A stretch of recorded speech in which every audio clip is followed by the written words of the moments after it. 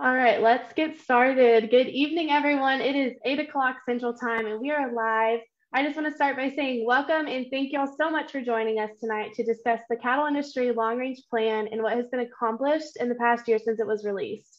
We're going to try not to take up a bunch of y'all's time tonight, so let's start with some introductions. My name is Jaden Moreland and I am the marketing coordinator for RCAP USA, and we also have our field director, Karina Jones, co-hosting with me. And we are also so excited to be on tonight with some special guests. We have Kyle Hemmert, who is the current vice president of the RCAF board of directors, and he is from Kansas.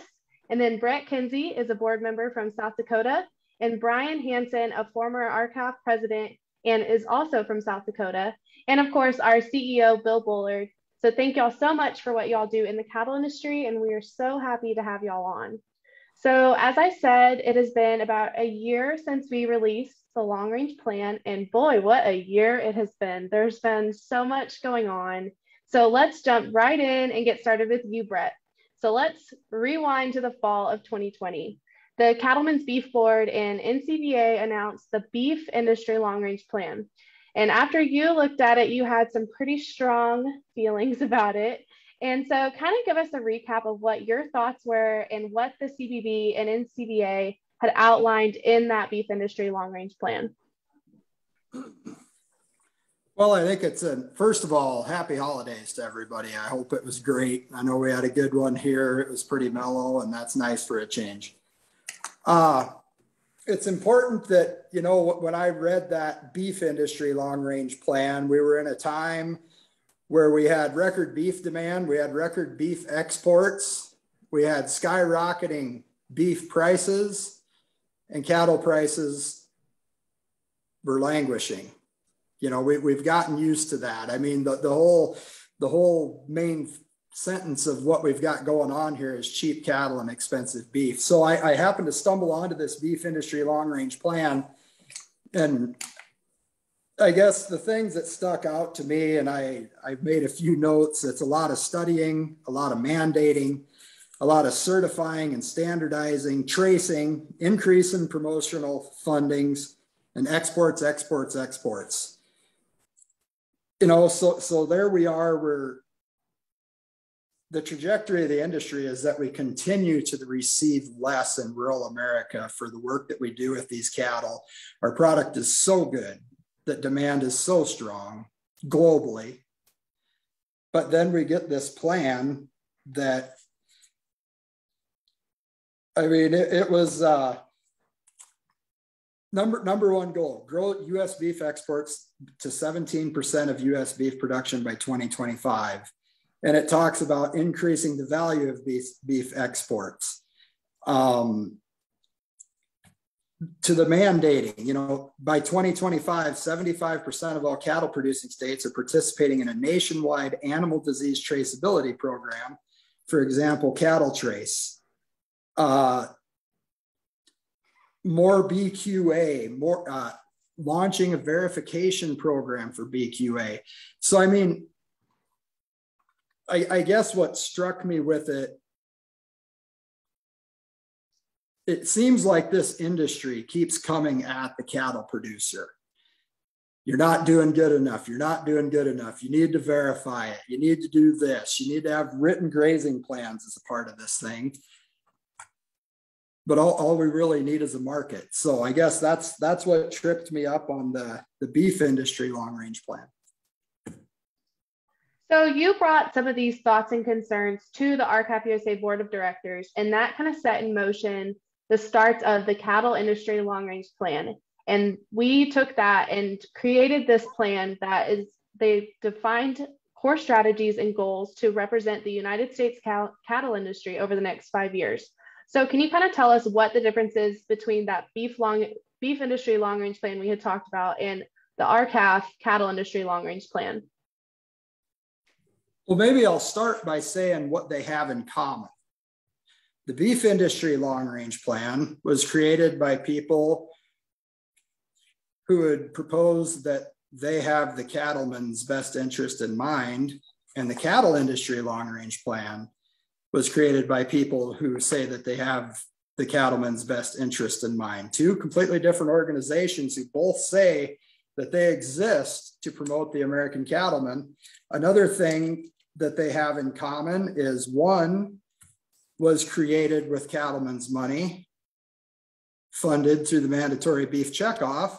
The other was funded through voluntary funds that all of us here at RCAF are so very thankful. Without the membership dues and without the donations, we could not do what we do. So that's what they have in common. But that's where the similarities end. I guess I've already talked a little bit about the beef industry plan, but when you turn over to the cattle industry plan, I guess essentially what we tried to do is figure out where we've been, figure out where we're at, and where we want to go.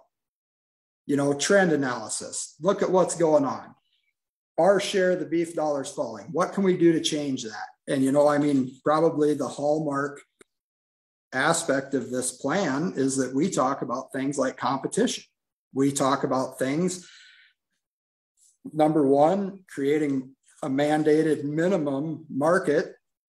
Number two, trying to set our product apart from the imports that continue to rise, and then going right on to the freedoms. So I think that that's probably the greatest difference, is that the cattle industry plan deals primarily with a sustainable business environment for the cattlemen in rural America.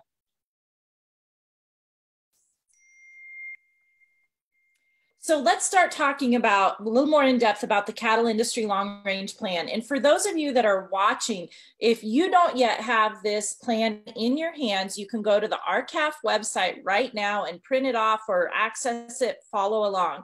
So as Jaden said, there were 6 goals that were identified in our cattle industry long range plan by our RCAF board.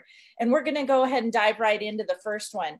Bryan, one of the foundational issues that RCAF has always stood firm upon is growing demand for U.S. cattle by growing demand for USA born, raised, and harvested beef.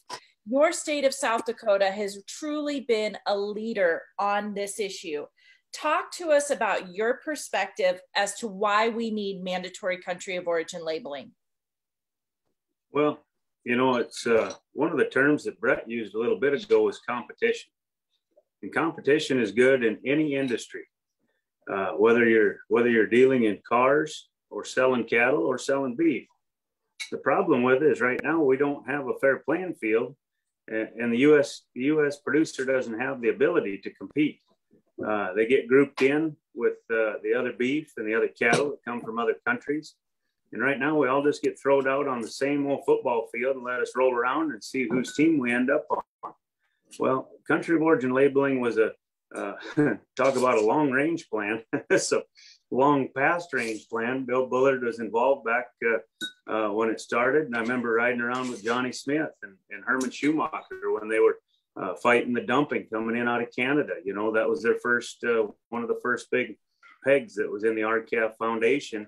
And with that came country of origin labeling. I think it was probably introduced maybe more than once, Bill. I don't remember exactly in the late 90s, but I believe it was like 2002 before they finally got it passed. Well, from that time, they wouldn't fund it. They did just what people are talking now. Well, let's just have a voluntary program. Well, what a wonderful thing that was. From 2002 to 2008, you didn't see any change. There were no packers slapping on product of Australia, product of New Zealand, product of Canada, Mexico, or any one of up to 22 countries. No, it was still coming across the counter. Beef is beef. And it was just business as usual. So finally in 2008, they did get some funding to implement it. Well, at that time, it was what you call a loophole haven right there, because these packers had figured out that all they had to do was bring some imported beef from different countries, either beef in the box or kill some cattle the same day. And all of a sudden you'd see a label with, I don't remember how many total, but you know, anywhere from 3 to I think 5, 6, 7 countries might be labeled on one package of beef in the store, which basically gave the packer what they wanted. And that was the consumer did not have the ability to choose. Finally, after the 2008 deal was implemented and it went through that portion, I believe that it was after the WTO had ruled against it. And we all thought that they were probably just going to throw it out, but unbelievably, they didn't. They tightened the rules. And that was the time, and I think, was it 2012 or 13? I think it was right in there that by golly, we finally had a born, raised, and harvested label. And, you know, I put numbers together from the sale barn of what just total yearly gross sales were over those courses of years. And it's unbelievable. In a year's time, you know, you might sell a few more cattle or a few less cattle, or maybe it was more one or the other, but overall things stay somewhat similar. And our gross income at the sale barn darn near doubled over the course of about 3 years through that time frame, 2.5 to 3 years, to which we hit a peak, I guess, in that late 2014 quarter, going into 15. So for the ones that say it's too costly, well, they're right.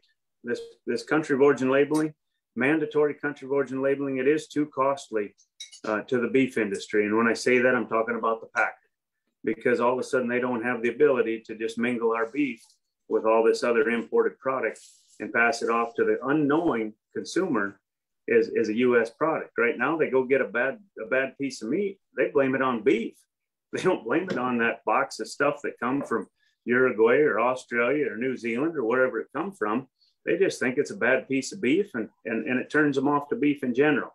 Well, you folks know as well as I do that our herd management, our care for the animals is bar none better than any of these other countries that we import from.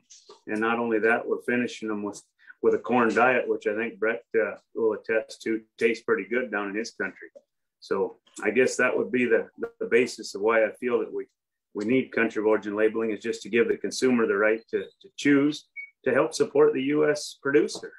It's Buy American seems to be pretty popular, but right now they think they are and they're not. So I guess that's where I'll.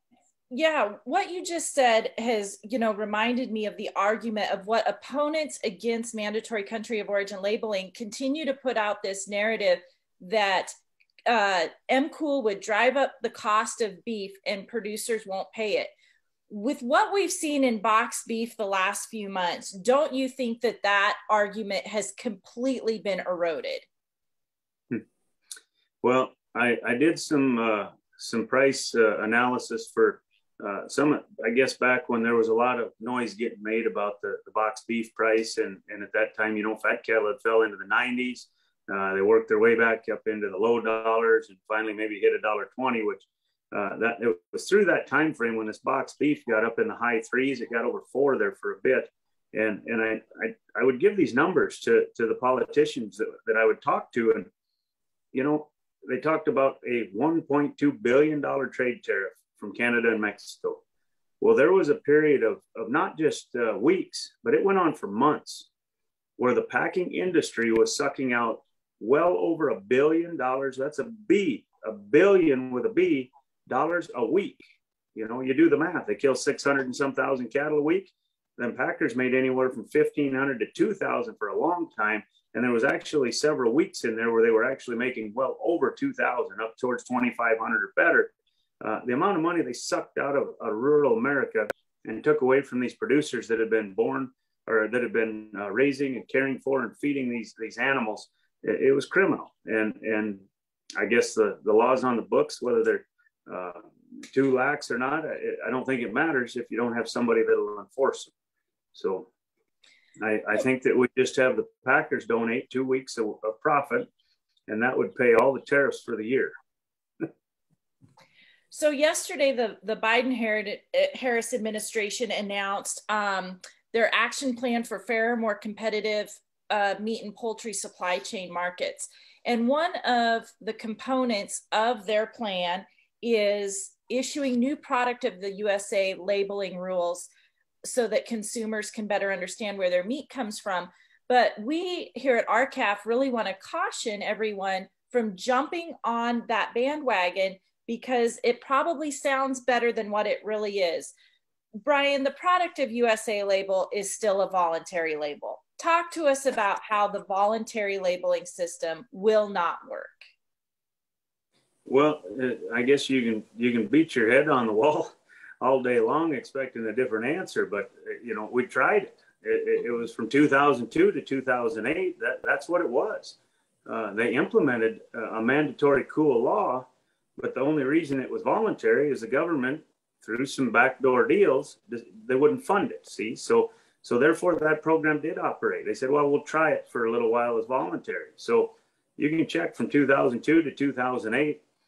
There wasn't one packing company that was labeling the imported beef. They had absolutely zero desire to do it, and in fact, through that time frame, they worked awfully hard to get that bill repealed and killed. So the voluntary program, to anybody that thinks it's a good idea, hasn't studied history very well.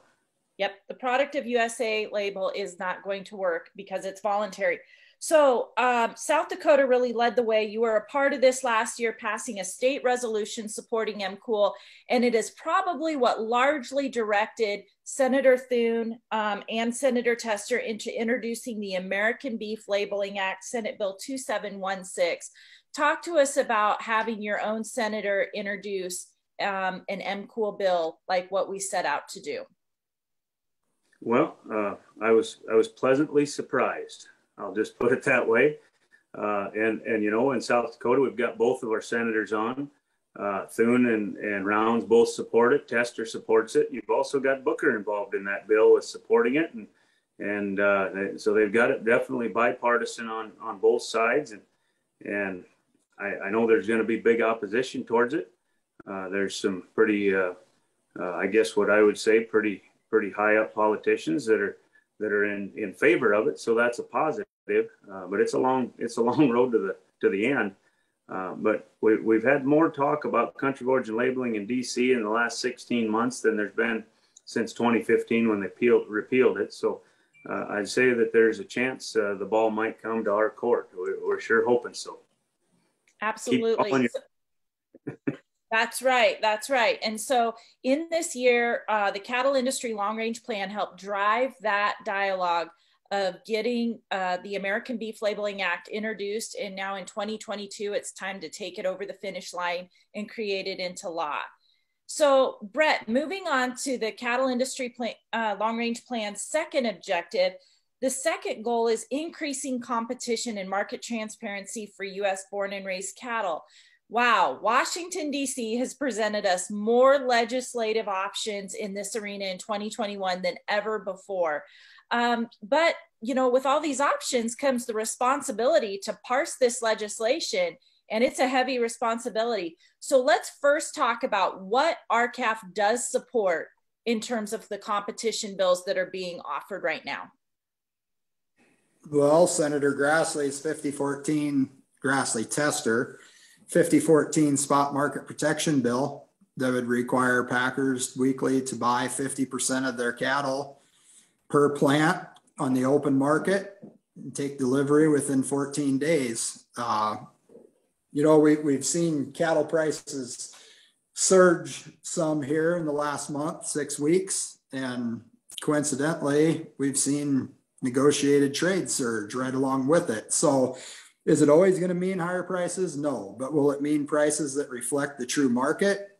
We believe so. You know, the concept of 50%, I would say, is probably the ultimate minimum compromise between 0% and 100%. When we, as a board, when we discussed this, a lot of us said that it should be 100%. But in the spirit of trying to get something through the swamp, we decided that 50% would be enough to stimulate the market, to show that we can change this trajectory of the spread between box beef prices and live cattle prices. You know, it's interesting, signed on to the 5014 bill, we had Grassley, Tester, Hoven, Smith, Ernst, Wyden, Browns, Booker, Daines, and Hyde-Smith. 10 senators were signed on to that, and we could not get it in front of the Ag Committee. So, I mean, that's a real problem. I guess I'm still for it. I'm still holding out hope that as this dialogue goes on about the compromise bill, and I won't sidetrack us into that right now at this moment, but I think that as further discussion goes on, bottom line is we're in the spotlight. This is our moment. This is do or die. If not now, when? If not you, who? All the old cliches about the time to strike, it's right now. People know, but they don't understand. The American people don't know this business, but we do know this business. And a lot of these senators know this business. They know what the problem is. So we must provide the courage for them to do something that amounts to something besides printing more money. So what else can I tell you about 5014? Well, I mean, I think we talk about 5014 pretty regularly. And so we've covered our bases there. That was a huge step in terms of hitting an objective in our long range plan. But as I said, we've had a number of legislative options introduced this year. And so we kind of need to talk about why we can't support all of them and why we've stood firm with 5014. So the most recent introduction would be the compromise bill that you speak of. Talk to us why the RCAF board members, spent a lot of hours parsing the compromise bill and why it came to be that we just could not support a regional system. Well, we had that initial meeting. We had it at noon, if I remember right, because it came out and it was hot and they wanted an answer, and we weren't negative to that bill. We had a lot of discussion on it, but we realized that we couldn't approve this bill until we got a working copy. And once we got that working copy of that bill, and keep in mind, this is after almost every other organization that you can name on planet Earth that purports to represent the American cattle had signed on breathlessly. And as we went through it, this bill takes a snapshot of the poorest 2 years in the history of the cattle industry and makes that the baseline. It tethers the highest trade regions minimums to the lowest trade minimums. It excludes a third of the Big Four's plants. It goes on, and we still weren't negative to this bill, but we formulated a response to it and asked if we could get, some resolution to these loopholes, and we were largely ignored. So, when you couple this compromise bill with what we've seen out of the White House, and the White House wasn't all bad, okay? Again, we're doing good, we're in the spotlight. But there is a movement in Washington, D.C. to legalize this market, to do something that looks like something, but will change nothing. And that's just the way that I feel about this bill. And anybody else can jump in if they'd like to. But, we hear that good legislation, strong legislation, codified law legislation passed by our Senate, like 5014, isn't going to happen. There's no support. Nobody's for it. Well, I want to know who is driving that narrative in Washington, D.C. I need to know who, because to me, we're at such a critical time. But we have to get something that amounts to something. I think of the old West buildings, right, with big false fronts. And then when you walk around behind, it's just actually a little hut, but it looks great big and it looks awesome. And you go in there and it's nothing. And that's what some of this legislation is being turned out to be. So, it's up to us as RCAF and as American cattle producers to engage on these things and to hold them to it and to make sure we get something done. As far as the Fisher bill, I think that it had 5 co-signers before the compromise bill was formulated. Regional mandates. Why should a young kid in Texas that wants to feed cattle have to live under the thumb of the packer that's got all but 10 or 13% of the cattle tied up before you even get out of the gate? Because this is what we're doing. Food security will come later on, but we have to create an industry that's attractive to young people to come back and grow the food for this country. And I think that 5014 bill, as evidenced by these high beef prices, people like what we're producing. So Kyle, from your perspective in Kansas, talk to us about, you've been pretty vocal on the board about drawing the line in the sand and not giving up any more ground. And so that's just what we've done with continuing our support of 5014. So from your perspective in Kansas, talk to us about, the 5014 versus the compromise bill for you. Sure. That's pretty easy after being in the sale barn business for 28 years, where everything's transparent. It's out in the open to watch your buyer portfolio go from 8 to 10 active people when I started bidding on cattle to now it's 2, maybe 3. Look, it's pretty simple. I think everybody should try to be an order buyer. I think if you were an order buyer and you had to buy a load of cattle and you already had 80 or 90% of your cattle purchased before you stepped into my auction, how active do you think that person's going to be to finish up his load of 10 or 20% that he needs? So I was for 100% mandated negotiated trade. Okay. I mean, I think we're in such detrimental position of where our industry is today that there's going to have to be some pretty drastic measurements taken. And the longer this thing goes, the worse the more it's going to take to reverse it. So I was actually for 100% negotiated trade or break the packers up. Okay. I mean, I think seeing what's been going on in the industry for all these years, it's pretty simple.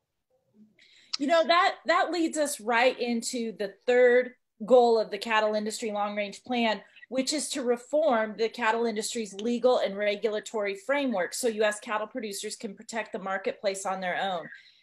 Kyle, we know that with your history of owning a livestock auction market barn in Kansas, you know all too well the flaws in the system. Talk to us about those flaws. Sure. So it's this last year was the 100-year anniversary of the P&S Act of 1921. I wasn't there when they signed the bill. I'm not for sure if Bill Bullard was. He could have been. But it took some real big people to step up and say that we've got to reverse and give some leverage back to the producers back then. Can you imagine what it, and look, back then it was, I think, the top 5 maybe controlled 55 or 60% of the market. Now we're up, the big 4 are controlling 85% of the market. So we're at far worse conditions today than we were back then.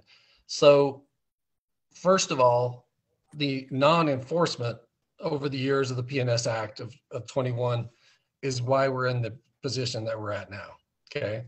So USDA and the packers and stockers, I'm sorry, I've dealt with them for 28 years in the sale barn business. They're all bark, they're no bite. Okay. I mean, just to give you a short thing, I've in my business of the sale barn business, when new competitors would come in, they were trying to get business and get their business started. So I would watch them do some non-morale things or not things that they weren't supposed to be doing. And look, you call me a tattletale, that's fine.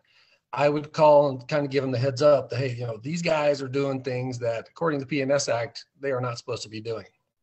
Well, P&S gave me an answer of no blood, no foul.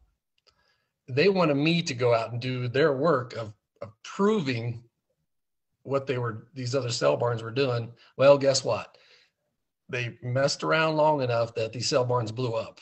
And then the blood did start to flow. So long story short, P&S did not want to get out and do their job because they probably felt like they couldn't do anything until there was a big, like blood. They wanted to see blood before they would actually step in.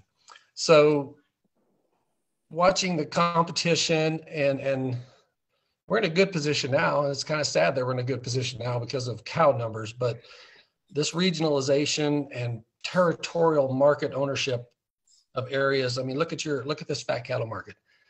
The fat cattle market at $1.40 for fats, and you got a 55, 60 cent cool cow market. One thing is because there's plenty of cool cows moving because of the drought and so forth. But I mean, these guys, they know their territory. They know they shouldn't step out of their territory. It's going to take a reduction in big time numbers before they come back out and compete and get in each other's territory.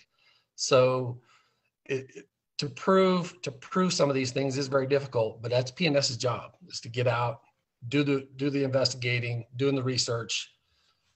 You know, I guess I'm calling them out that they're not enforcing anything that they should be. So a little bit of the progress we've made in the last year concerning this goal would be, one, Senator Tester did introduce the USDA Special Investigator Act, which would create a position within the USDA that would hopefully take a stronger look and have the authority to finally start doing what you wish they've been doing all along. And then yesterday, during the Biden-Harris administration's announcements, they did talk about issuing newer, stronger rules under the Packers and Stockyards Act designed to combat abuses by meat packers and processors. And so we have yet to see what that really means. And so until they really provide us with action, it's hard to get behind it though. And so that's definitely something we are watching. One other bill that I want to talk about that kind of combines the last two objectives and also this one is the Protecting America's Meatpacking Workers Act of 2021, introduced by Senator Booker in the Senate and by Representative Rokana in the House. And so this bill has a lot of layers to it, but it's got what we want. It's got calling for mandatory country of origin labeling immediately on beef. It also has 5014 in it, and it also has a ban on unpriced contracts and a ban on packer ownership of cattle for more than 7 days. Kyle, talk to us about your reaction to this bill. Yeah, so you can pass all the laws you want, but if you're not going to enforce them, what's the use? The transparency is the biggest thing. For me in the auction business, everything was out in the open. Okay, it's pretty transparent. You're actually seeing who's buying the cattle. You may not know exactly where the cattle end up, but you're seeing who's buying the cattle. You're seeing the terms of the cattle at the purchase, the weigh up and so forth, and you're seeing price being negotiated right there on the spot. So I have, people think that these AMAs that RCAF is totally against AMAs. I don't think we are if they're priced, okay? Like the AMAs, you can talk about them all you want. There's some of the good things that they think are good, but price is where it's at, and transparency. So transparency is the biggest thing that we need so that other people can see what's going on with the market, okay? If you're a big producer, right now, if you're a big producer, you're getting a better deal. Everybody knows it, and that's the truth. That's the way it was in the sale barn business. The guy with 500 head who could sell load lots was definitely going to get a better price than the guy with 50 head who had, steer and heifer and small lots. That's okay.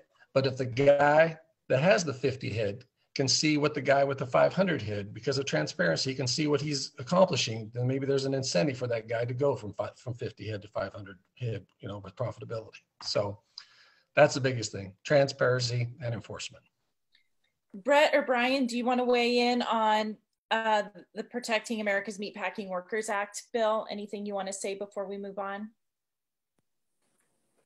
I guess I'm not necessarily a fan of the senator that introduced it, but I guess sometimes the enemy of your enemy is your friend too. So I guess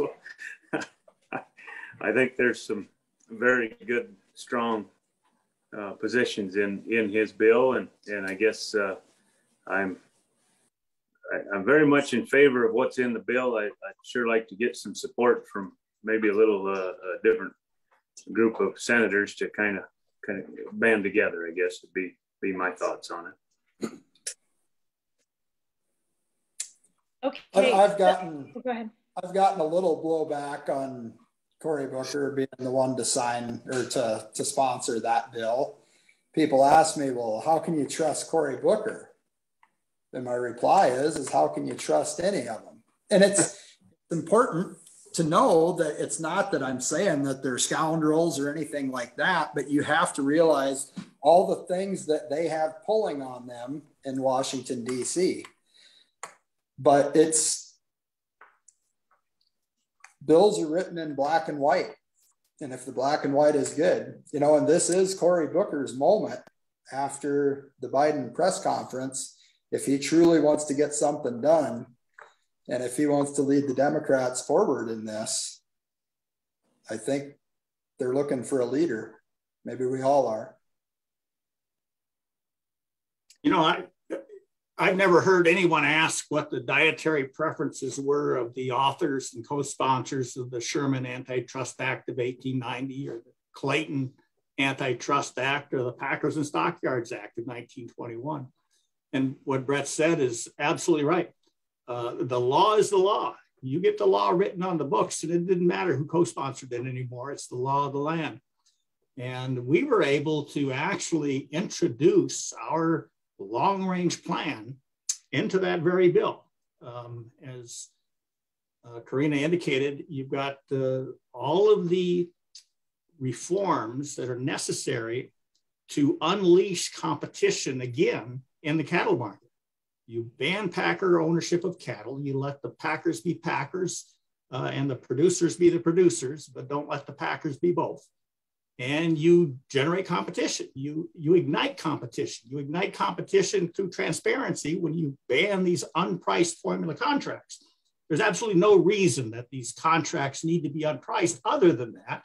There's a loophole in the Mandatory Livestock Reporting Act that says if you don't have a base price reported, they don't have to report it publicly.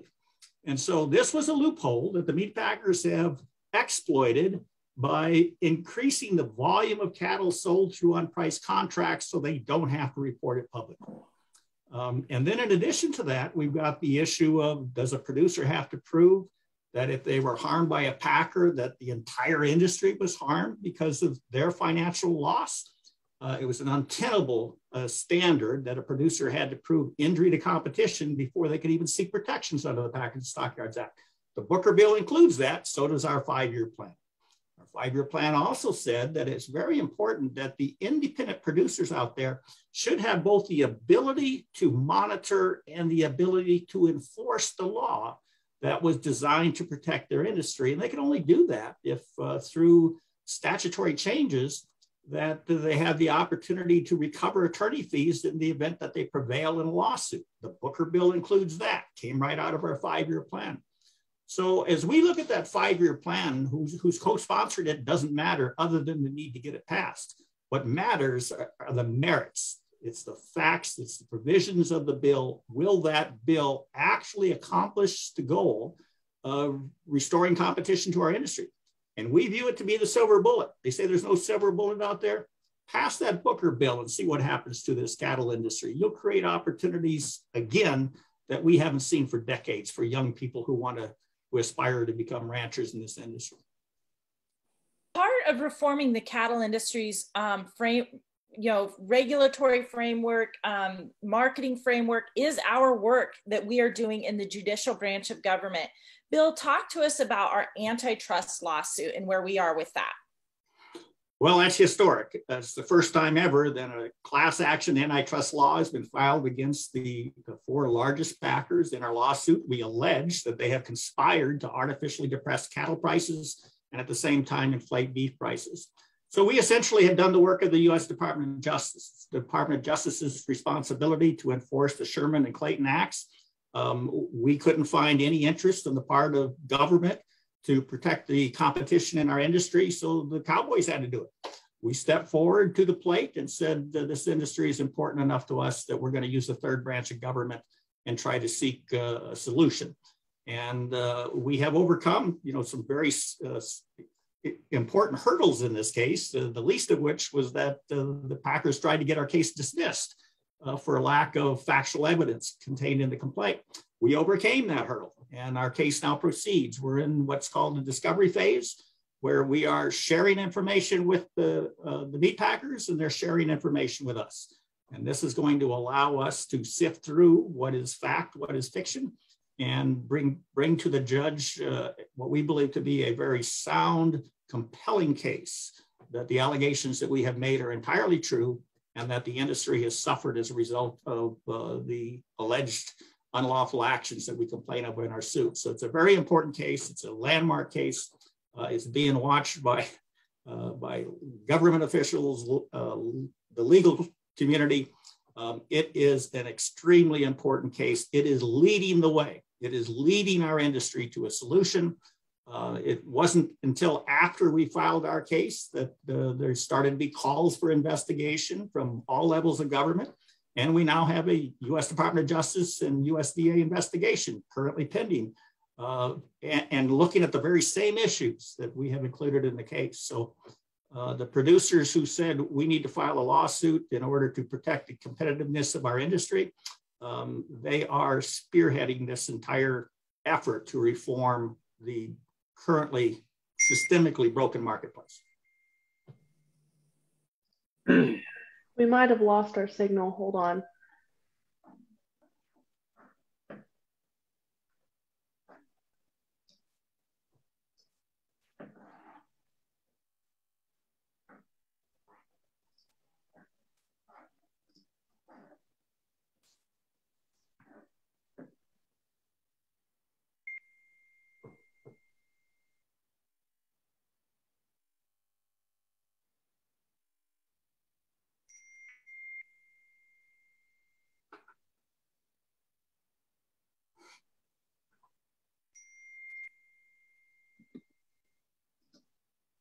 Okay, we're back up. So that brings us to the fourth goal in the long range plan, and that is to preserve the liberties and freedoms of U.S. independent cattle producers. So Bryan, the threat of government issuing an RFID mandate must hang over the heads of sale barn producers or sale barn owners all over the country. And that is why RCAF has remained really vigilant on this issue. So how important is it to you as a sale barn owner that we continue to make sure that this government does not happen, the overreach doesn't happen to our industry? Well, that's kind of a two-part, there's two parts to the answer to that. And I guess my first answer would be the functionality of their traceability system. Because that I currently deal with already. You know, these program cattle, there's people that choose to do it. They do it because they want to get a premium for their cattle. We sell these cattle as NHTC verified, the non-hormone cattle. They got to have a third party. They got to have a button in the ear, and they've basically got a lot of hoops to jump through. But they're choosing to do that because at the end of the day, they're hoping to get a profit. You know, they're hoping to net at the end of the day with what the expenses are. They're hoping to make money above that to make it worthwhile to be in the program. So then you go to the handling of them through the livestock market. So the cattle are tagged at home and they get on a truck and they come to Fort Pierre Livestock. From that time, they go through the ring, we sell them, and then they got to go through the vet shed again. And, you know, different sets of cattle, it varies. I don't know if it has to do with the different tagging, maybe the guy that was squeezing the button. I don't know, but you might have none that lose a button out of a load of cattle. We've had as many as 5 or 6, and that's out of one load. So you'll get a customer that'll bring you 500, 600, 700 of these NHTC cattle. That guy's usually a little crabby at the end because he might have, it's just like having pregged open heifers and they find 2 bred. Well, you pull them off and sell them at the end. That's basically what happens with these program cattle. By the time that the vet has processed them and they get them sorted off, well, they basically come through at the end and they take a discount for the ones that lost their button. But the only reason I bring that up is just to give you the functionality of this tag is a long ways from perfect. We've had issues where tags had no number. The EID chip inside of the tag did not register. So they couldn't get a wand to read it. They would hand write it, and then we'd have to call it in. We've actually had tags that just randomly had a number that was not even in their computer system, but it was a number that was different on the tag from the number that was on the computer chip that went inside the tag. So we've seen some weird stuff with tags. They've got a long ways to go to perfect their system. But the other part of that is these are the people that are doing it because they want to. Now, if they turn around and force you to do it, you're going to deal with all the issues that we've already talked about. But one thing I didn't talk about was insurance claims, because every time them cattle go down the chute, you got another chance of injury. So I guess that was one thing I meant to mention. Your insurance claims at a sale barn go up. If you're doing it somewhere off site where they don't carry it, then of course that goes directly to the producer. But either way, it's a problem. So you've got these producers that have to do a premise ID. They have to have somebody come to their ranch and register them. And all this information right now is controlled in a handful of companies.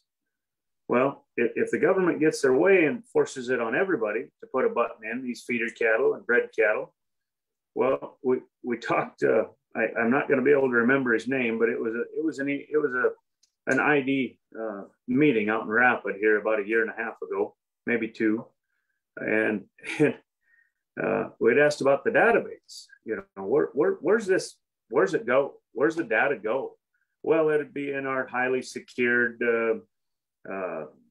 brain box of a computer, whatever kind of a storage facility that your federal government would have. And somebody in the crowd asked him, he said, well, what if somebody, you know, hacked that data? Because that would be pretty good data to know how many cattle were buttoned at certain times. You'd know your calf crop. You'd have a pretty good idea for a large scale packer or a large scale feeder to know exactly what cattle were out there. Right now we use a cattle on feed report that comes out and everybody scurries after it is, but nobody ever really knows for sure.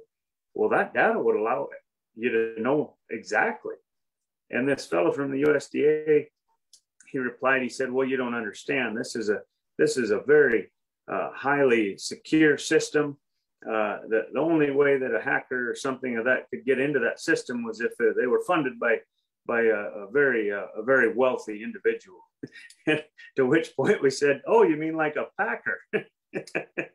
So that information, although it doesn't seem like it to the rancher that has putting a button in his ear out on the ranch, this, that, whatever. But if that's put on everybody, pretty soon that amount of cattle being tracked becomes huge knowledge to both the packer as well as these big corporate feeders. So that is, I guess, my biggest concern against it is the functionality of the button, the injury to the cattle, and the overall storage facility for this data that to me is a pretty high preference for the right people to get a hold of. They would definitely want it.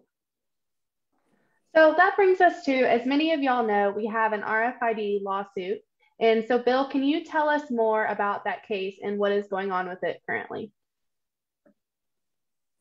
Well, soon after we filed the case alleging that the Secretary of Agriculture was overreaching, exceeding his authority by trying to mandate RFID ear tags for all adult cattle moving interstate by January 1 of 2023, within a matter of weeks, USDA folded.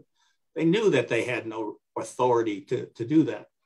And so as a result of them withdrawing the mandate, they expected the case to be dismissed. But the case contained something else. It contained an allegation that not only did the government overreach, but in the process of trying to establish the standards that would be necessary in order to have a mandatory RFID system, the government convened two private committees and relied upon those committees for that technical knowledge.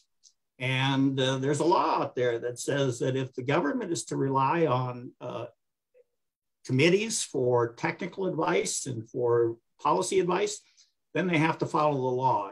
It's called the FACA, the Federal Advisory Committee Act. So we alleged in our initial complaint that the government also violated the Federal Advisory Committee Act by convening two committees that upon which they relied for technical advice and policy advice, but without following the mandates of the law, without publishing in the federal notice for purposes of transparency, so all the public would know exactly what the government was doing. And so our lawsuit continues on that basis. The allegations of a violation of the Federal Advisory Committee Act continues. It was dismissed at the lower federal court level in Cheyenne, Wyoming. We have appealed the case to the 10th Circuit Court of Appeals. The government has, we filed our briefs and we recently filed our reply brief. So we're waiting for the court. And what we're asking the court is for our case to be, the decision to be overturned or remanded back to the Cheyenne court, because we are absolutely certain that the USDA violated the law knowingly. And as a result, they should not be entitled to the fruits of the poisonous tree. they should not be allowed to use the technical and policy recommendations made by these two unlawful committees as they continue to move forward to try to mandate RFID. Now, importantly, when the Biden administration came in, they withdrew their previous notice that they were going to pursue the mandatory animal ID system anyway. In other words, we are no longer under any threat of a mandate for RFID. And if one is to come along now, it would have to be through an entirely new rulemaking process. So the lawsuit was highly effective in preserving and protecting the rights of every cattle producer out there to choose how best to run their operations and how best to market their cattle without a government mandate dictating to them when they can, what they have to do in order to market their cattle. So it's a huge victory for the cattle industry. Staying true to the cattle producers' property rights and liberties, let's talk about another issue where producers have been denied exercising their liberty, and that's in regard to the beef checkoff. Kyle, the Beef Promotion Act of 1985 offered periodic referendums in that act, and we continue to be denied that option. How important is it that we get this program back under the control of cattle producers? Yeah, you're right. So there's a video that I would encourage people to Google. It was at an RCAF convention, and the presenter was Dave Wright. Dave was amazing, I felt like, with the history of the checkoff and what it's been through. So yeah, the original was, as I recall from Dave's presentation, every 10 years, we were supposed to be able to vote a referendum on the checkoff. That has been denied to us by USDA. So another thing that I've found just unbelievably interesting is, so the referendum that we tried to get, there's what, 822,000 producers according to USDA. So we had to get 10% of those people to sign the petition for the referendum. But yet, I understand privacy things, but really 822,000 producers? Raise your right hand if you really truly believe that there's 822,000 producers left in the United States of America producing cattle. So it's hard to get a list of those producers. They won't share the information of those producers. The referendum was all, terribly, terribly tough to get a hold of. And the biggest thing is that, so it's been over 35 years. Karina, you look like a 30-year-old, I'm going to guess. You've probably been producing and paying in the checkoff. You've never had a chance to vote on the checkoff on a referendum. So we've got all these producers, young producers that are paying into the checkoff who have never had a chance to vote on keeping the checkoff or just a referendum on the checkoff. So that is again denying you your liberties. And look, beef consumption, overall consumption is fantastic, but per capita consumption has actually dropped. So you're watching, when we was doing our referendum, I felt like we've seen a lot, and I mean a lot of money spent by the checkoff. They spend millions of dollars telling the producers how good of a job they're doing. How about a referendum to let us decide how good of a job you're doing? So that's the biggest thing that I see with the checkoff, is just be nice to have a referendum and let the people vote on how good of a job they're doing. The other thing I see personally is taxation without representation. They fight us every step of the way with MCOOL. So I would prefer, if beef is beef, no matter where it comes from, and you're not going to promote my USA beef, I don't want to pay in the checkoff, okay? So that's my personal opinion, of course, but those are just some highlights that I see in the checkoff. So as we work really, really hard to reform this checkoff system, RCAF has stayed active in two branches of government. The legislative branch, we actually in 2021 had two options that we support that have been introduced that I want to update you about. We have one is the Opportunities for Fairness in Farming Act, which was introduced by Senator Mike Lee. And this bill prevents USDA checkoff programs from paying organizations that lobby on ag issues for all checkoffs. And so the OFF Act is introduced in both the House and Senate. Senate Bill 2861, and in the House it's HR 4291. The other bill that has been introduced that pertains to the checkoff is also introduced by Senator Mike Lee, the Voluntary Checkoff Program Participation Bill. And this bill would prohibit mandatory checkoff programs. That bill number is Senate Bill 2860. It is not yet introduced in the House, but if reforming the checkoff is something that you are passionate about, I would encourage you to light up your Capitol switchboard and make some calls to your senators and get on those bills. Those bills can all be found on RCAF's legislative page right on the RCAF website. So the other branch of government that we've stayed active in reforming the checkoff program is the judicial branch of government. Bill, can you give us an update on where we are with our checkoff lawsuits?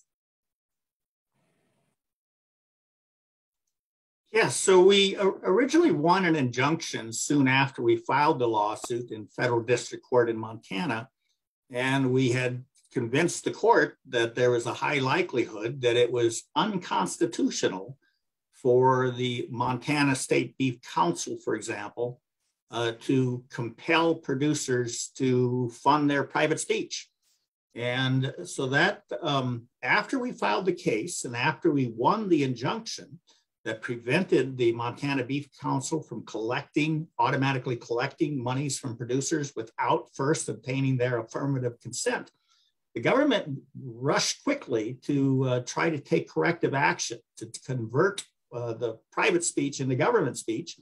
And the way they did that was they entered into memorandums of understandings with many of these state beef councils.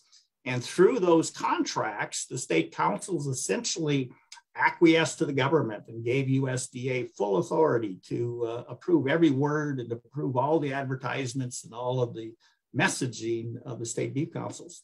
And so with that corrective action taken after the lawsuit was filed, the government prevailed at the Ninth Circuit Court of Appeals and convinced the appellate court that now that the government has entered into these memorandums of understanding and has assumed control over all the speech of these state beef councils, then no longer is there a violation of one's constitutional rights not to be compelled to support a message that they don't support. Like Kyle just said, if it was a USA beef they were promoting, I'd support it. I do not support them forcing me to pay for advertisements of our competitors. And so we believe that there's a big portion of this missing because these state beef councils are also sending their money to third parties like the National Cattlemen's Beef Association and like the Meat Export Federation. And yet the government is not overseeing the expenditures of those third party groups. So the heart of our appeal, in fact, we recently submitted our petition to the US Supreme Court. We've asked the US Supreme Court to hear this case and to overturn the Ninth Circuit Court of Appeals. So in the process of this, of course, we filed yet another case, this time in the Federal District Court of the District of Columbia. And in that case, we alleged that the USDA unlawfully entered these memorandums of understanding with the state beef councils because they significantly changed the rules and standards that applied to these state beef councils when they entered into these contracts. So the important thing here is they did that without transparency. They did not follow the Administrative Procedure Act that required them to first go through a public notice and comment period to give the public an opportunity to determine if more needed to be included in these contracts or less. There was no option for the public. So that case is pending as well.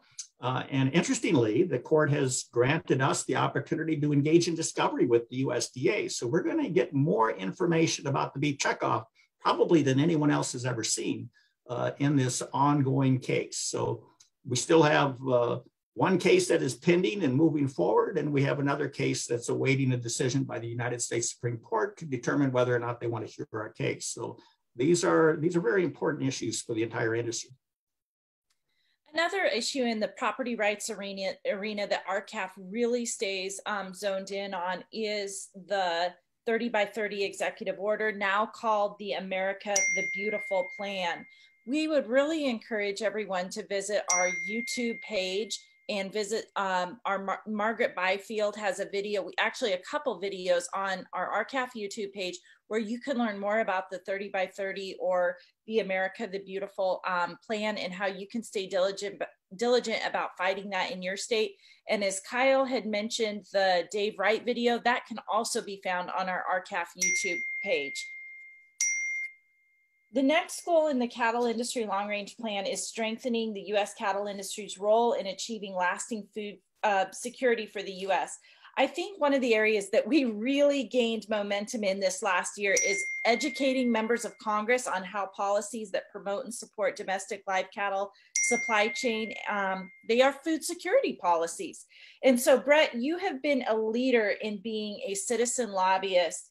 Tell us what you have seen transpire in the last year on the national level about putting cattle industry issues in the spotlight. Well, I guess, I started calling my senators and representatives regularly during the time period when they were trying to repeal MCOOL.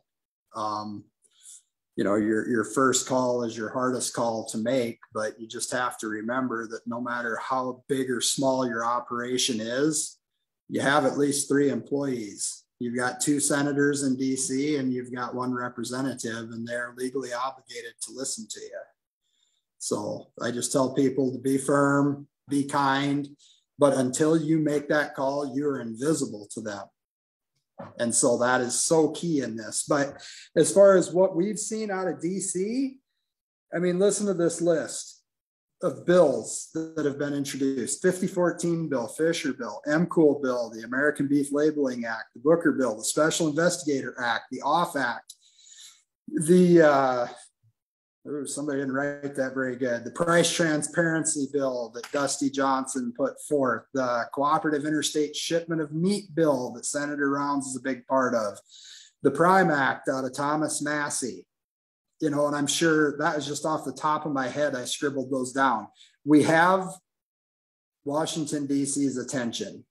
So, I mean, now what are we going to do about it? And I know people get so tired of asking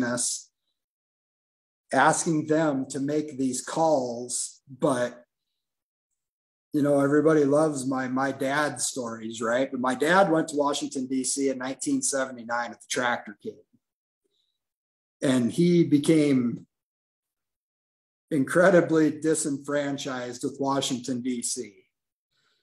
But he said the thing that he learned is the first hardest thing to do in Washington, D.C. is to get them to admit that there's a problem. And the second hardest thing to do is get them to actually do something about it that amounts to something. And I think that we find ourselves right now at number 2. Everybody knows that there's a problem. We continue to provide evidence of what that problem is. But again, we have this movement underway in Washington, D.C. that wants to keep everything just the way it is. And rather than fix anything, we're going to print money.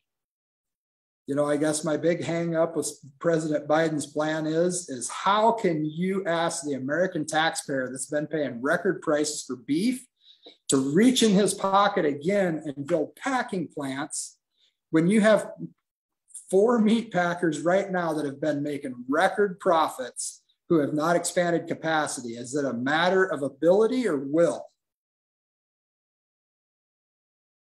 So anything else I can add, Karina? It's going to take some courage to get this done. What does courage look like? Does it look like riding a Higgins boat into Normandy with machine gun fire coming at you?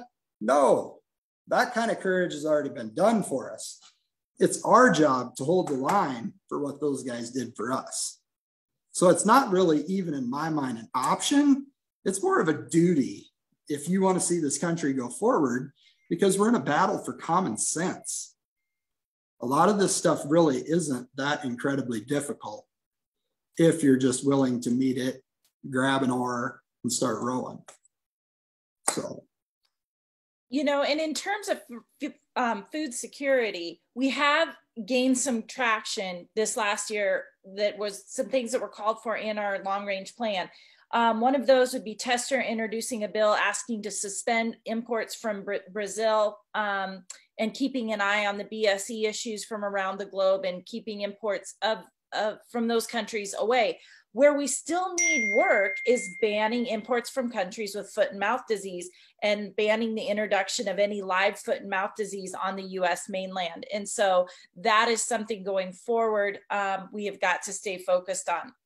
Bryan, finally, our last goal is to shift away from global standardization and rely instead on free market principles to drive innovation and excellence. You know, the previous 5 goals that we have just talked about all contribute to this core strategy as well. How important is it that we stay relentless in fighting for all of this?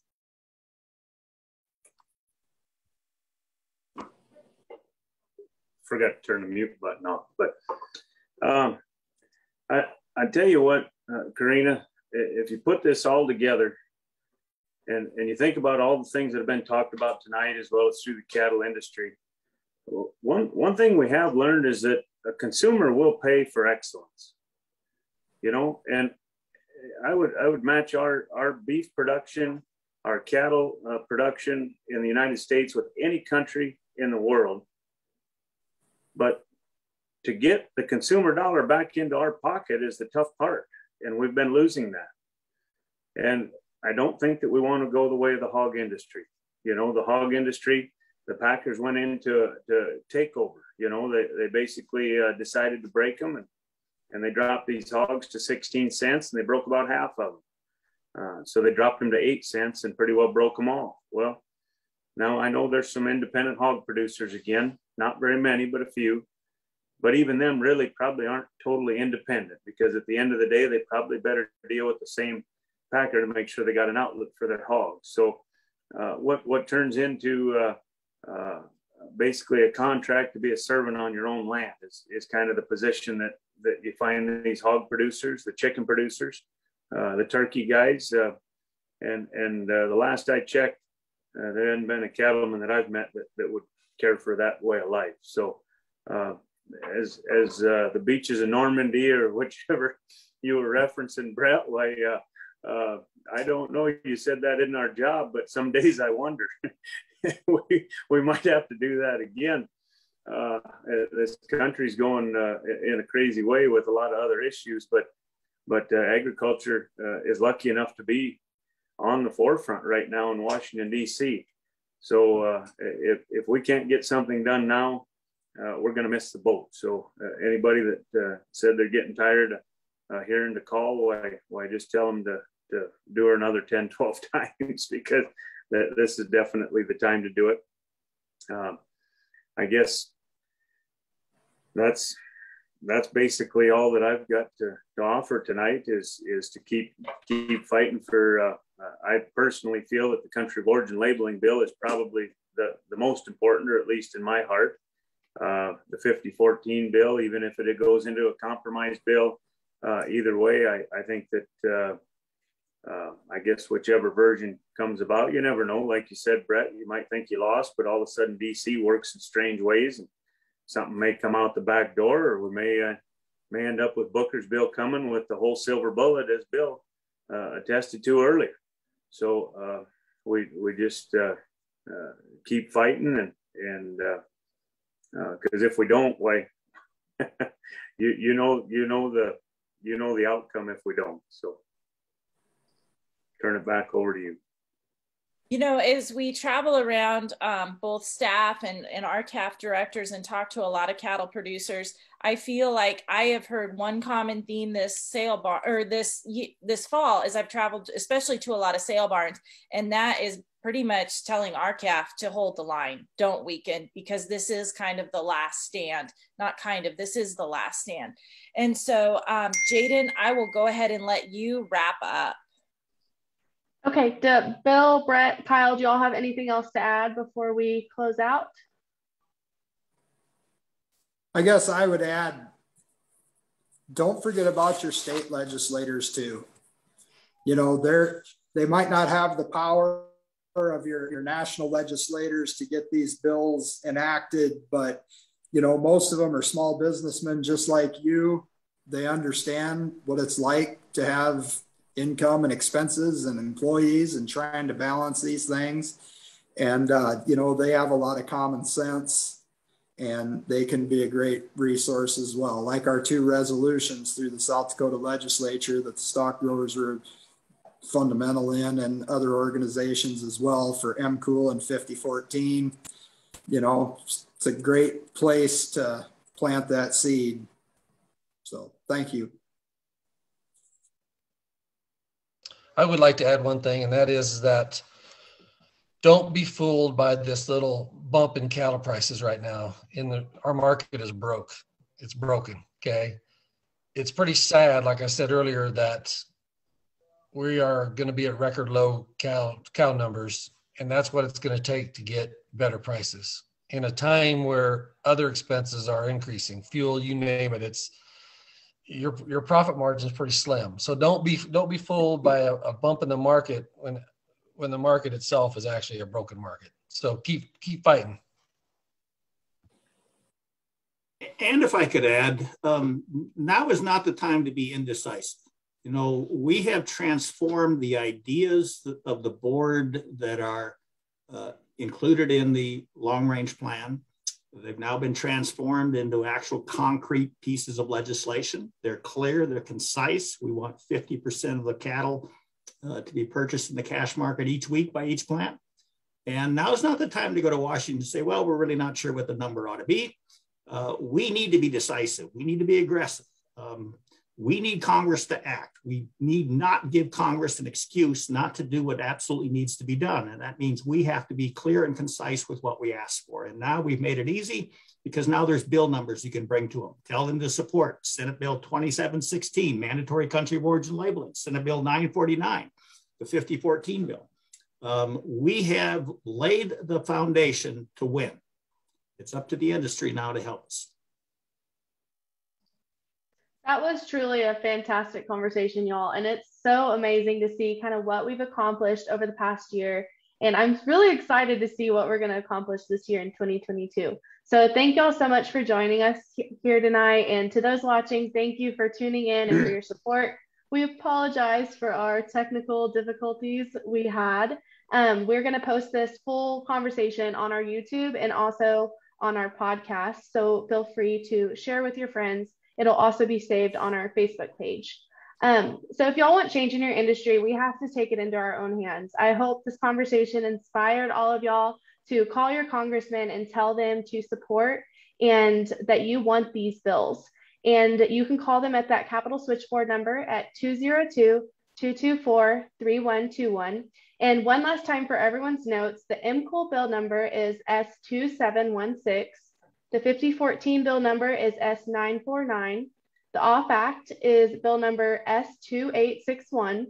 And the Protecting America's Meat Workers Act, which includes both 5014 and MCOOL, is S3285 in the Senate and H6250 in the House. And you can find a full list of all the bills we discussed and other ones on our legislative plan page of the long range plan, and that is on our website. So I challenge all of y'all tuning in, read through these bills, ignore the names introducing them, and read the text, the black and white of what the bill will implement. So for more information about RCAP or to read this plan, please visit www.r-capusa.com. And if you have any questions, please reach out to us at the office, or you can find your state's regional directors on our website. It's been a big year for us and we don't have all the answers, but we are working towards improving the future of our cattle industry for this generation and the next generation. And so now is the time for action and the time to take a stand. So please consider joining us for $50. You can do that on our website, and stay in touch with us by following us here on the RCAP Facebook and also on Instagram, Twitter, YouTube, and LinkedIn. And we also have launched a brand new podcast, the RCAP USA Roundup, and that is available where you listen to your podcasts. So thank y'all so much and have a great rest of your week. Good night and have a great night.